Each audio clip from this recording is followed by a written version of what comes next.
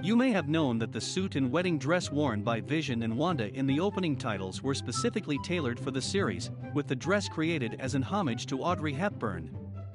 But here are 10 things you may not have known about WandaVision, filmed before a live studio audience. I've been so looking forward to it.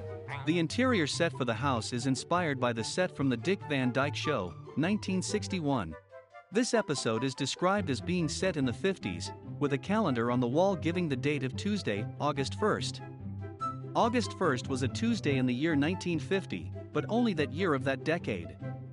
However, August 1st was a Tuesday in 1961, the year that the Dick Van Dyke Show debuted.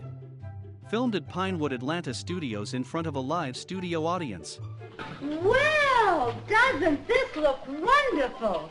This episode is an homage to the homey American Dream-style sitcoms of the 1950s, including I Love Lucy, 1951, I Married Joan, 1952, and The Honeymooners, 1955.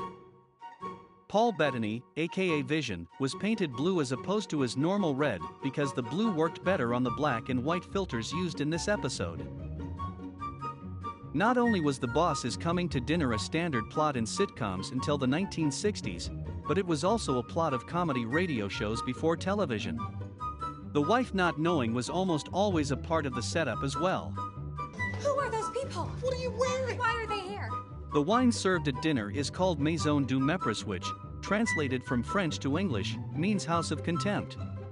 There is also a large M on the neck of the wine bottle, which may refer to House of M, a major Marvel Comics story arc for Wanda, which influenced the development of WandaVision. Yes, as a matter of fact, there is. Would you be so good as to tell me what it is we do here exactly?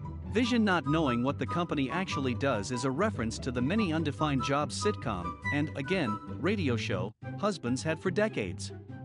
Vision nearly tripping over the chair while carrying Wanda is an homage to the opening credits of that show where Rob trips over the ottoman. Neighbor Agnes' name may be in homage to Agnes Moorehead, who played the witch Endora on Bewitched. Oh, this is gonna be a gas! Wanda offers Vision breakfast with a line nearly identical to one spoken by Amanda Plummer in So I Married an Axe Murderer, referencing silver dollar pancakes, crispy hash browns, bacon, freshly squeezed orange juice, and coffee. The line is similar enough to be an obscure homage. What do you say to silver dollar pancakes, crispy hash browns, bacon, eggs, freshly squeezed orange juice, and black coffee? I say, oh, I don't eat food. What would you say to silver dollar pancakes, fresh squeezed orange juice, bacon, and Kona coffee? Well, that sounds great. So what did you think of this video? Did you know any of these cool facts? Let us know in the comments section below what you would like to see next. Thanks for hanging out with us here at Movie Mistakes, and we'll see you next time. This guest is leaving your home.